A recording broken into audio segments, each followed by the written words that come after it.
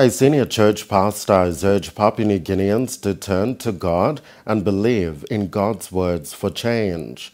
Revival Centers for PNG of PNG founder, Pastor Godfrey Whippen, says only God's words can change the mindset and attitude of people, and people must turn to God. Pastor Whippen says the Revival Centers of PNG has involved in the rehabilitation of prisoners at the Bomana Correctional Institute and has seen changes in the lives of prisoners through God's words.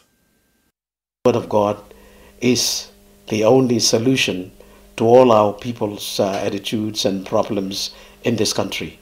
And that is why we believe that we have something to offer to the people of our country.